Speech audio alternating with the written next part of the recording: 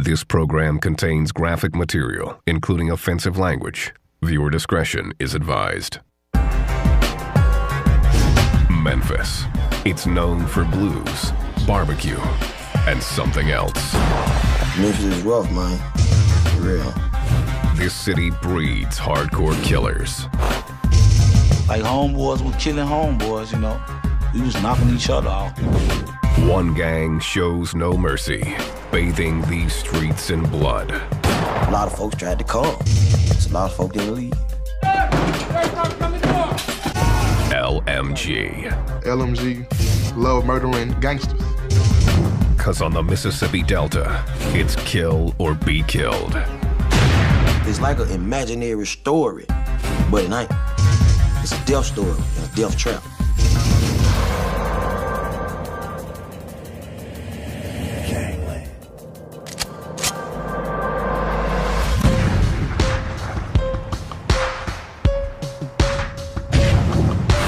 Memphis, Tennessee, heart of the Bible Belt.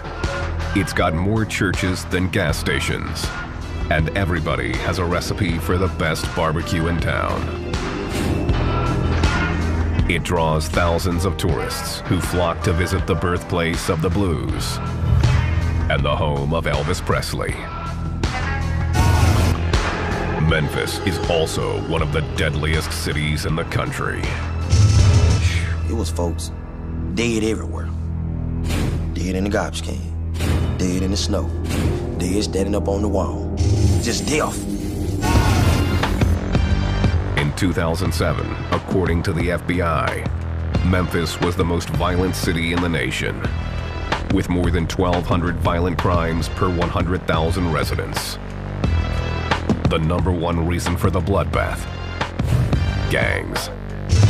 It's like every major city took all their gangs, put it in a toilet, flushed it, and they came out in Memphis. This city of 674,000 holds some 300 different sets of gangs. The most notorious of those, the LMGs, love murdering gangsters.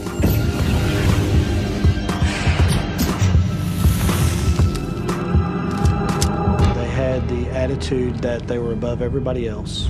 It caused them to really having to back up their attitudes. We liked the attention. We drew attention. We did things on our own, and we did things our way. The gang started in Lemoyne Gardens Housing Project. Located on the city's south side, the gang made it synonymous with murder. I done seen folks get shot all kinds of ways. 1 bullet, 2 bullets, 3 bullets, 4 bullets, 5 bullets, dead. It's like survival of the fittest. You know, just gotta watch your back. The LMGs also made the gardens extremely dangerous for outsiders who dared to enter the area. You come through there, you gotta know somebody. You don't know nobody? I'm telling you what's been happening to you. And that's for real. 28-year-old D'Angelo Bills grew up in the garden.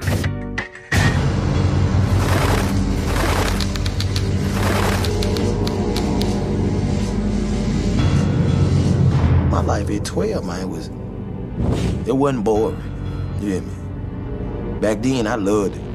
Skipping school, smoking weed, shooting dice, shooting guns in the air. It was crazy. His LMG crew calls him wild for good reason. He's been shot 17 times.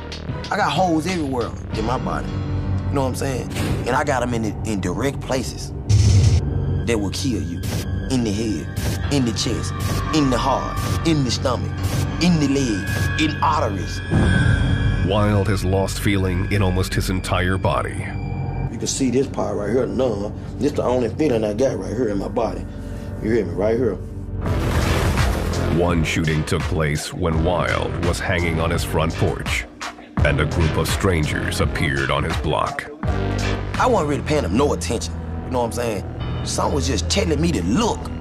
Boom, as soon as I looked, it hit me in my face. Wild was shot in a hail of gunfire. One bullet lodged above his eye. I was trying to snatch this out, but it was stuck on my eye bone, though. You hear me? Wild took off running as bullets chased him. One hitting him in the hand, another in the back. My back was hurting so bad because the bullet was on my spinal cord. To this day, Wild doesn't know why the men went after him. It's just part of life in this project.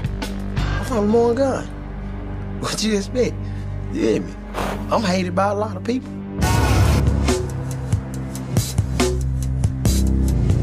LMG member Curtis Crump learned early on to tune out the gunfire in Lemoyne Gardens.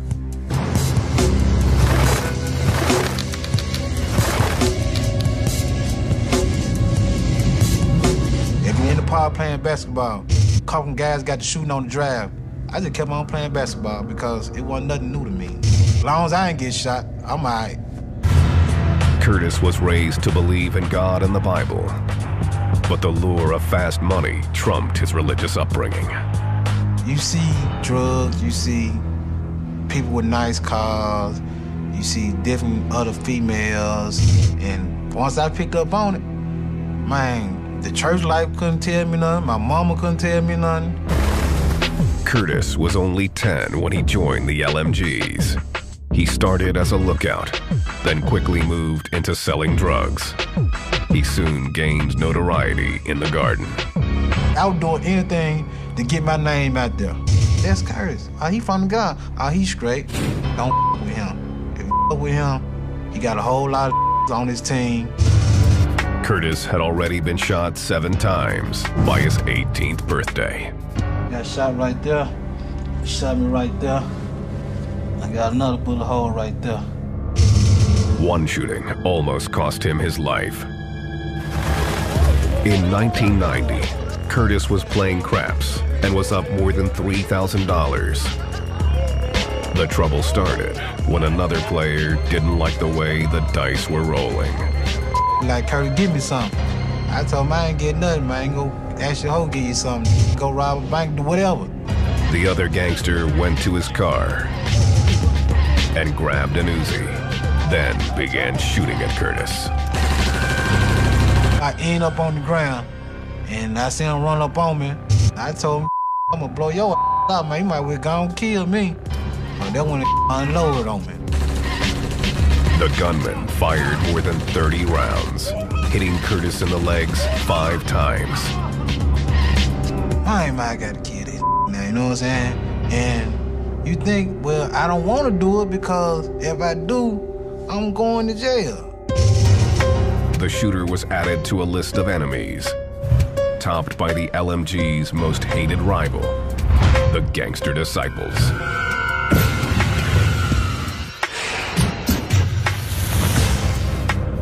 The two gangs have battled for control of the Memphis streets for years. It traces back to the LMG's most revered leader, George Hewlett, aka G-Train.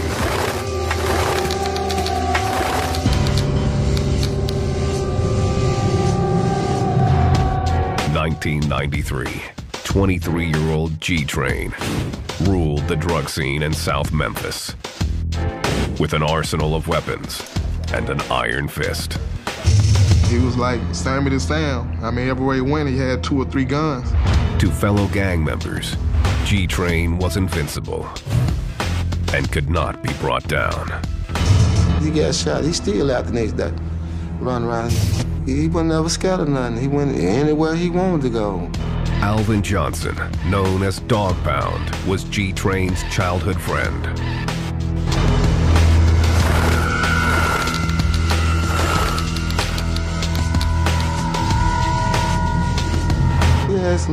He had enemies. He had a lot of enemies. G-Train's biggest enemy was a local gangster disciple leader named Daryl Jordan, aka Cowboy. It all started with the rumor that Cowboy had jumped the little brother of a high-ranking LMG member. Cowboy had robbed him. You know what I'm saying? Took his money, took his dope. So they disrespectful, you know what I'm saying? Cowboy was also disrespecting the LMGs by selling drugs on their turf. a crime punishable by death. Cowboy, Daryl Jordan, had violated the lines of demarcation. It was Train's turf. There was no question about who ran that area of town. Cowboy was smoking weed with two friends in a parking lot near the Lemoyne Gardens project when 6 members of the LMGs, including G-Train, pulled into the lot. Train called Cowboy over to settle their differences. Minutes later, all hell broke loose. When the shooting stopped, Cowboy was lying near a parked car. He had been hit 12 times, including once in the head.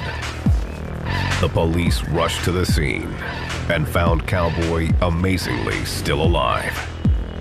He immediately made a gasping claim. When the officer got down and asked him what happened,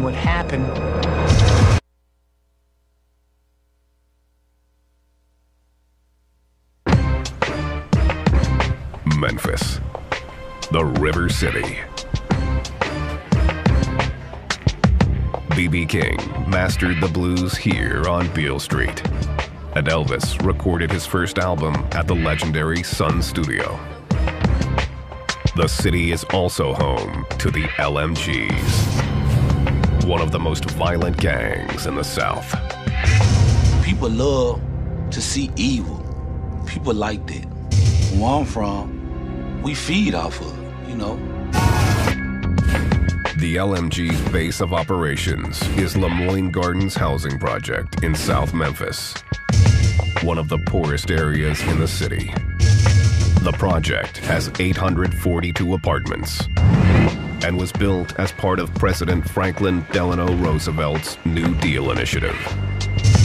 The goal was to rid Memphis of its slums by providing the poor with temporary housing. It was unsuccessful. Public housing became a permanent place for people who were in poverty to live, a place we could forget about people in many ways. Those forgotten people have gone through generation after generation of hopelessness. It concentrated substantial numbers of people in a relatively small area that have very little hope for economic advancement, often have failing schools that are serving them, few services that are available to them. All of that starts giving rise to the kind of criminal activity we see. While many residents of the projects were hard-working citizens, some chose a different path. In the 60s and 70s, dealing drugs became a way to make a fast buck. The scene only got worse in the 80s when crack hit town. Once crack cocaine hit the streets of Memphis, Tennessee, there was a great deal of fuel added to the fire. Gangs hit the streets. The project's toxic mix of poverty and drugs was irresistible to large gangs looking to expand their business. The Gangster Disciples of Chicago were one of those in search of a quick buck. Their arrival disturbed longtime residents like Alvin Johnson, aka Dog Pound. It came to a point where we were like, hold on, something is changing out here. Really changing. When we were growing up, we used to come out and play ball and stuff. Wasn't that much arguing or fighting or hearing gunshots or none of that. Then, over the time period, things started changing. Probably when a lot of gangs started coming in Memphis and stuff. The situation in Lemoyne Gardens was made worse by ongoing feuds with 3 other housing projects in South Memphis.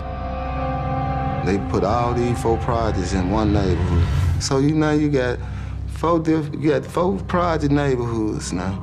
There's gonna be some fight. In the early 1980s, a group of friends from Lemoyne Gardens Project decided to band together. They called themselves the Lemoyne Gardens Mafia, LMG for short. There wasn't no way out, you hear me? This is all we know. We're gonna ride together. Wherever we go, we're gonna be together.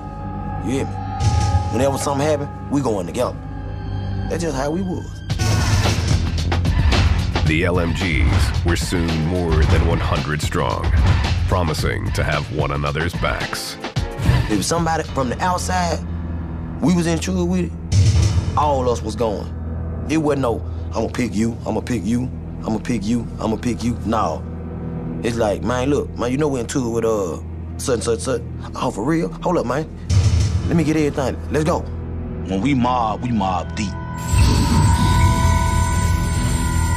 And when we mob, everywhere we go, it's somebody gonna recognize who we are. The drug scene in South Memphis was exploding, and the LMGs were looking to dominate the trade. Come get anything over there in Lemoyne Garden, from marijuana to crack cocaine to powder cocaine. It was really like a mini cartel. The gang's united front quickly became profitable. Guys over there, they stood together, they hustled together. This area right here is like where me, George, and a whole lot of us growed up at. We hung right up around this area right here. And it was like a supermarket to us. Money everywhere. You know what I'm saying? By 1993, the LMGs were running the streets. And 23-year-old G-Train was rising to the top. Train always had money. You hear me? For real. He was a bona fide hustler. His name just blew up in the neighborhood, you know what I'm saying? Everybody want to be around Train. G-Train threatened anyone who got in his way as he assumed control of the LMGs. The name Train conveys a certain message, or messages. And it's about fear, it's about violence, it's about a hardcore Memphis gang. His deadly mystique soon stamped him as untouchable. He went anywhere he wanted to go. If he felt like he wanted to go there, that's where he went. He wasn't running for nothing. G-Train used his drug profits to purchase a nightclub, the Headquarters. It became the place to be seen and the main hangout for the LMGs. Normal night, we have probably up to about 500 people come up through here. Cars all up, down here, all up here. From the street, it looked like a legitimate business. But behind closed doors, the Headquarters held a secret. Club was more like, club slash, trap house. Ecstasy pills, marijuana, cocaine. I mean, it was all there in the club. So it was like a one-stop shop. And this is where they would hold their meetings, or so-called roll calls. And they would talk about their business. They would talk about, okay, where are we at with our money? How we're going to make money. What are the gangster disciples doing? What are the rival gangs doing? G-Train's empire continued to grow as he appeared to go legit. He formed a music group and cut a rap album. G-Train also tried to build a reputation as a local Robin Hood. He bought a barbershop, gave out free haircuts, and sponsored a 4th of July fireworks show. He showed love, on Christmas. If you don't have one, he'll make it happen for you. He bring gifts. To the LMGs, he was a hero, a man to be emulated. He was really like a daddy to me, because I ain't had my daddy. You hear me? And I was trying to be like this man, him. Like when Train started selling dope, I wanted to sell some dope. I seen Train buying cars. I gotta get me a car. I seen Train toting guns. I want to do that too. That's when he started taking the guns to school.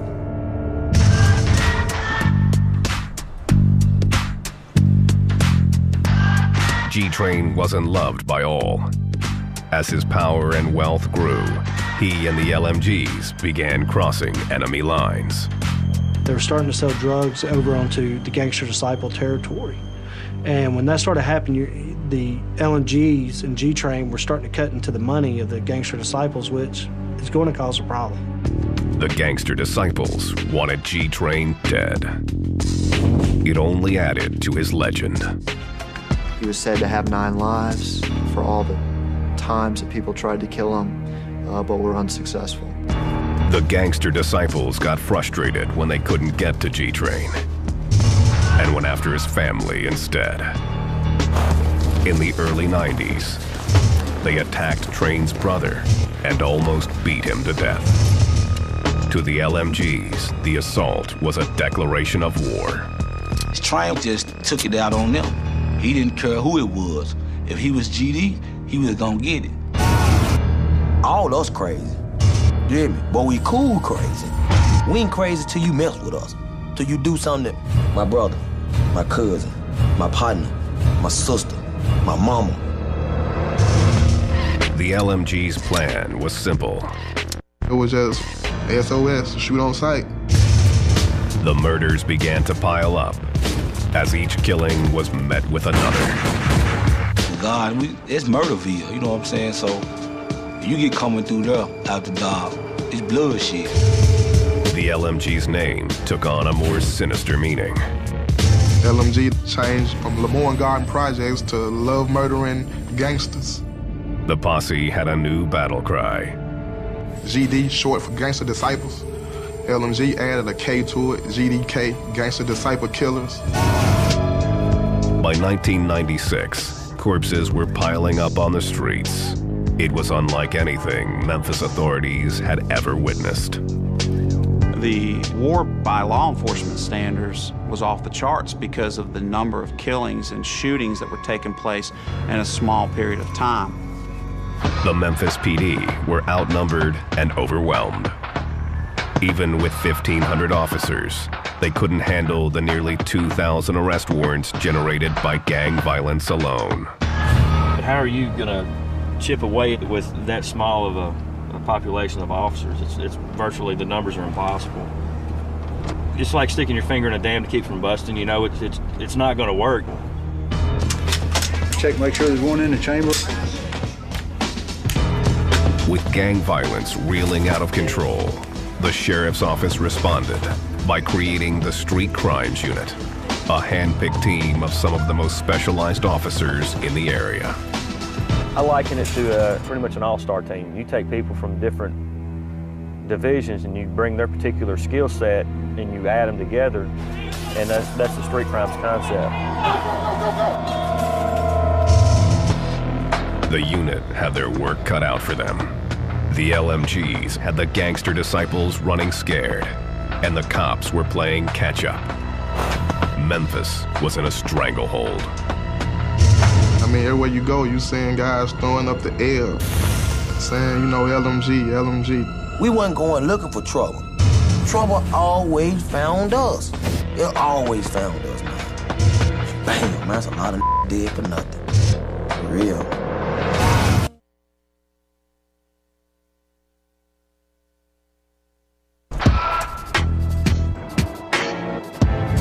Memphis. From Graceland to the Civil Rights Movement, this city has seen its share of history, much of it infamous. Going on about your business now, or some gonna rob, some gonna shoot you. In 1997, the Street Crimes Unit was formed to combat one of the city's greatest threats, gangs, among them the LMGs, or Love Murdering Gangsters. Detective David Ballard has been a member of the team for 2 years and has first-hand knowledge of the violence. His aunt was a sheriff's deputy and was killed by a gangster while on duty. Her call sign was Charlie 7, and I got it put on my trigger finger there. Hopefully, in the event I ever have to use that finger, she'll be there and she'll help me make good decisions. Maybe like I got a guardian angel riding with me. The Street Crimes Unit has a tip on some gangbangers selling drugs out of a trap house in South Memphis, where the LMGs reign. This guy got some, should have some crack cocaine, marijuana. You know, be aware there's gonna be some handguns in here. Y'all watch, you know, have somebody on the perimeter, yeah.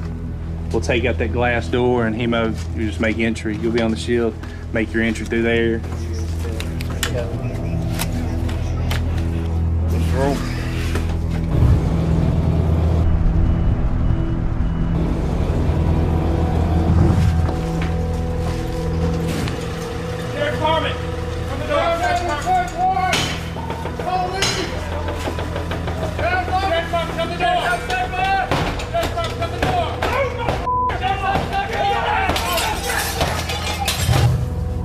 one gang member was arrested.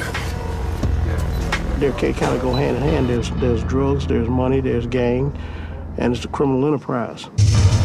The officers confiscate a weapon and a stockpile of drugs and cash. They have some kind of drug notes. This right here, this is $16,800. How he's got it split up. They have all kinds of little notes in here, how much they've made. This is powder cocaine. This is what people snort up their nose. There's probably gonna be about a pound or two of marijuana here. This was found in that cabinet in the kitchen where he was at. Well, right by that cabinet door, this was loaded with 4 rounds. Gonna check this gun, see if it's stolen. That'll be an additional charge. The Street Crimes Unit is constantly on patrol in dangerous neighborhoods like Lemoyne Gardens. It's 11 o'clock in the morning on a Tuesday. You know, what are you out doing? 4 or 5 guys just walking around. We'll pull up, check them, see if anybody's got any warrants, just kind of talk to them, try to interact with them. And you never know, they may be receptive to talking to us, or they may take off running. They are looking for gang members. What are you in jail for? This afternoon, they find a group of vice lords. Question. Come here.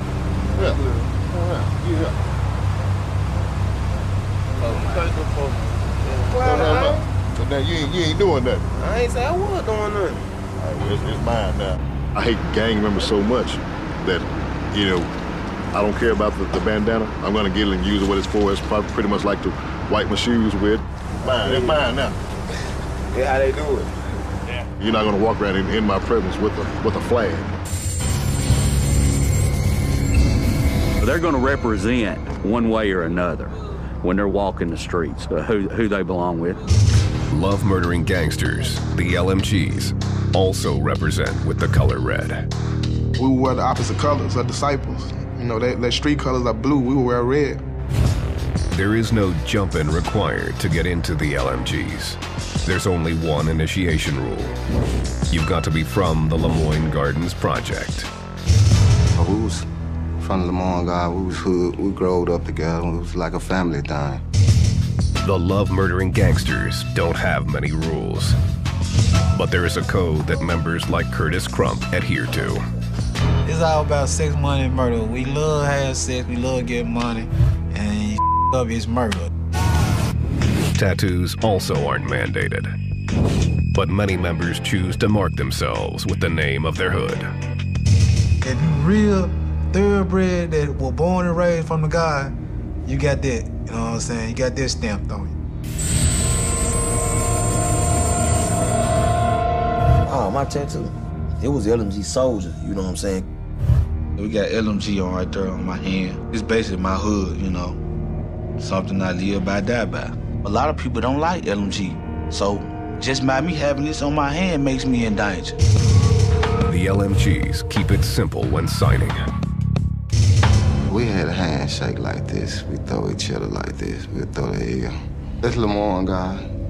I stand for the L, Lemoyne guy. That's the L sign. That's representing LMG. And there's no other sign. That's the only sign. Representing isn't just about showing your allegiance to the LMGs. Their leader, G-Train, flipped the script and used it as a warfare tactic. When Train was on the hunt for gangster disciples, he would wear the blue colors of the LMG's rivals and ride the streets. His disguise as a GD had deadly repercussions. They find GDs and they throw their own sign at them. When they throw it back, they jumping out shooting. The LMGs use other methods to trap their rivals in the hood. They have been known to shoot out the streetlights in Lemoyne Gardens. And if anything was to go down, any type of violence or any type of altercations, they wouldn't know how to get out. It's pitch dark. And a lot of folks tried to come.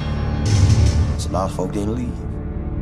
The cover of darkness has another purpose: to keep away the police.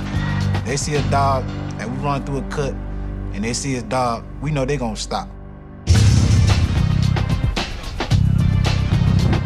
In 1997, the LMGs were untouchable in Memphis. The war with the GDs had accelerated, and the cops couldn't control the bloodshed. Then, a dead man told his tale. Ain't no such thing, well, shoot this person, let him live, go to the hospital, cause he gonna come back in some shape, form, or fashion. He always come back at you.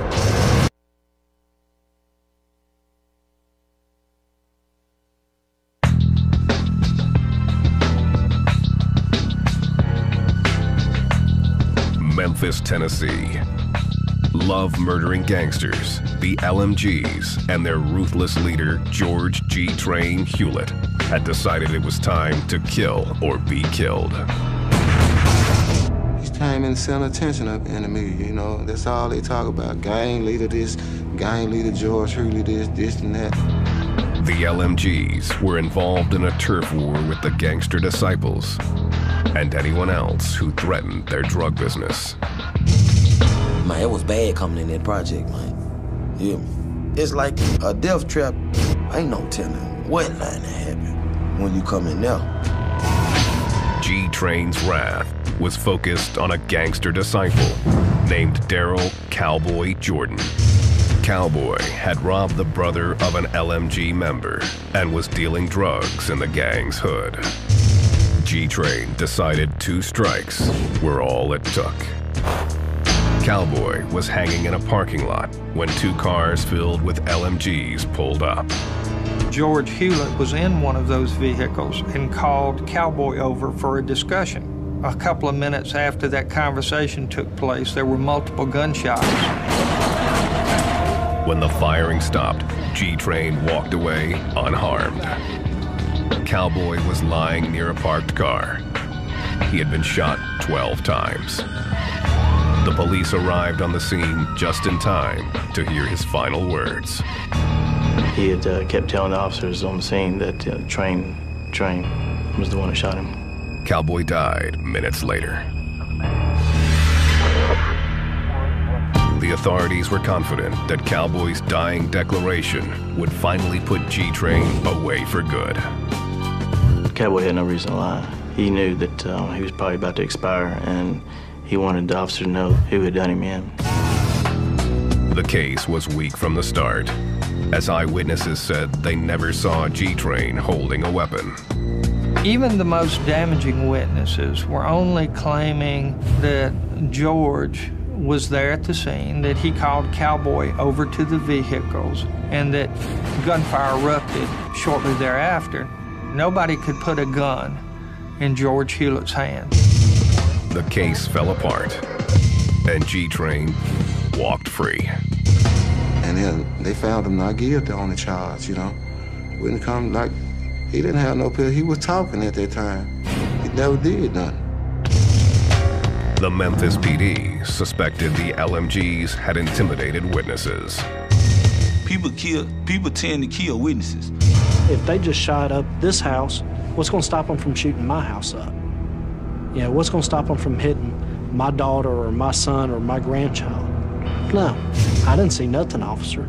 Our motto, we can't leave no witnesses, so you might get caught up in the mix, you know what I'm saying? 2 LMGs that were with Train pled guilty to voluntary manslaughter. They were sentenced to 10 years. G-Train was in the clear. The case marked a turning point in the prosecution of gangbangers in the city of Memphis.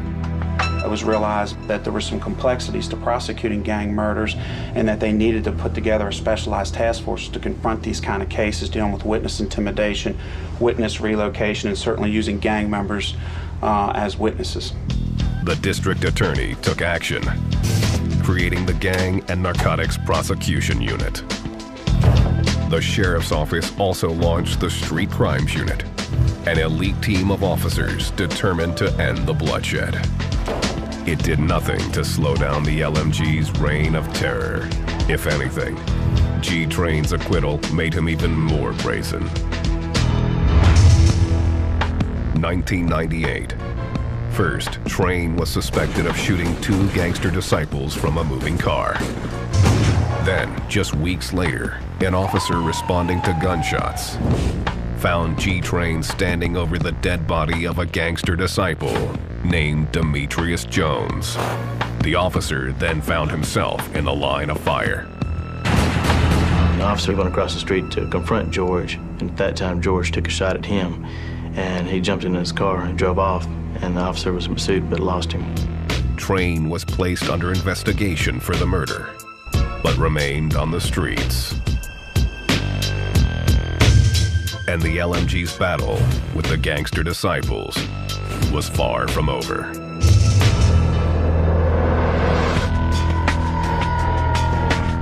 The violence became so rampant that Curtis Crump's girlfriend's house was shot up by a group of gangster disciples.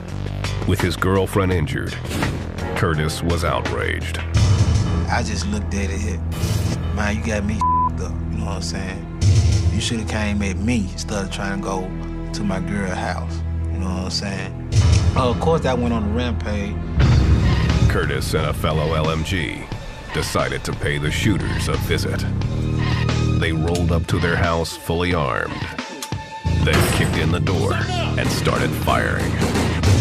We made sure we shot everybody in their house, you know what I'm saying? Let them know that I did it, you know what I'm saying? Even if you was the one who shot in my girlfriend's house or not. Nobody was killed, but the point was made. Don't mess with the LMGs. We always thought we was untouchable. They can't kill us, man, you know what I'm saying? We untouchable, man. The LMGs may have been untouchable, but Lemoyne Gardens housing project was not.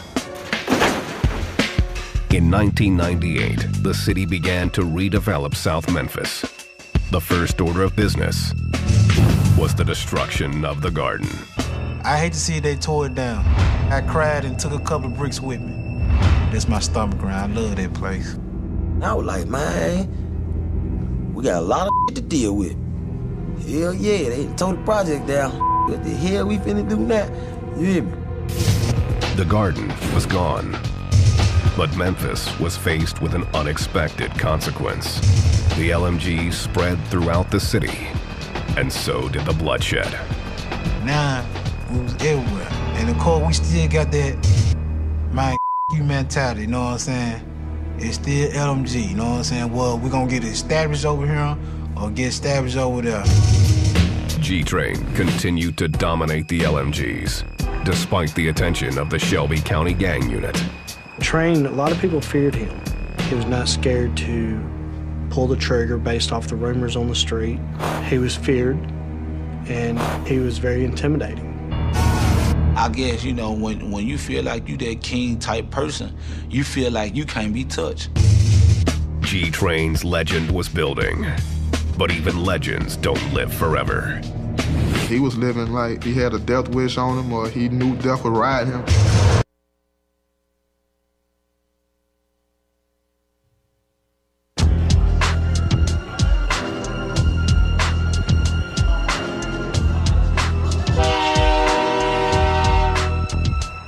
Memphis, Tennessee, 1999. The LMGs, love murdering gangsters, were as strong as ever, despite the destruction of their hood, the Lemoyne Gardens Project. Their embattled leader, G-Train, had avoided serious jail time and numerous assassination attempts. A lot of gang members started to believe in this mystique that he was invincible. George had 9 lives. On November 10th, G-Train's legend came to an abrupt end. The details are sketchy, but it's known that G-Train was alone at his nightclub, the Headquarters. Train's childhood friend, Dog Pound, was locked up at the time, but word from the street reached him in jail. Train truck was parked right here, and he was coming out this door right here. So when Train entered out the door, we entered his car. 2 guys come running around with assault rifle, start shooting.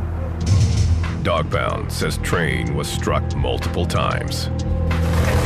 He fled his truck and ran down the street, his shooters close on his heels. Where he fell down at, and they said a man came, stood over, pulled out another gun, and shot him one more time in the neck.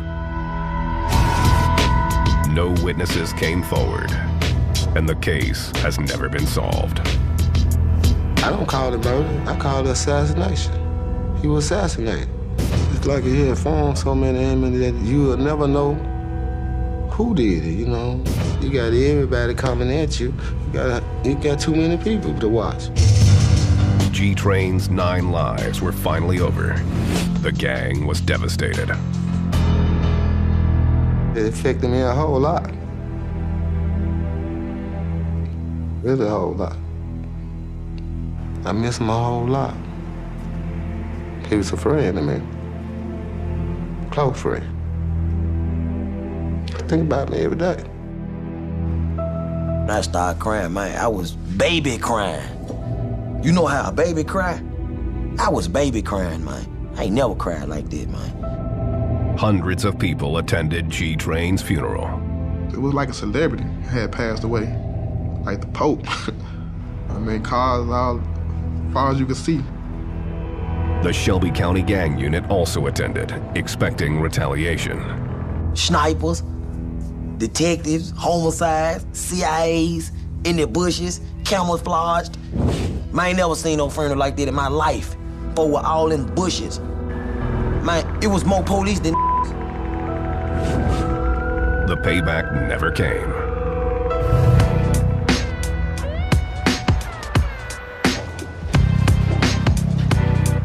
Gang members say the LMGs have been in turmoil since G-Train's death, and they're keeping a low profile. When you cut off the head, you know, you shut down everything. The whole body can't function. It was a reality check, you know what I'm saying? And like, damn, what we gonna do now? The land where Lemoyne Gardens housing project once stood is now covered with mixed-income townhomes. Dog Pound is out of jail and says he's staying clear of trouble. When he visits his old haunts, he barely recognizes the area. This was the main spot right here. It's a whole lot different now. A whole lot of things have changed. Way different what it used to be. I miss a lot of it. I can't hang around like I used to. Get a trespassing charge.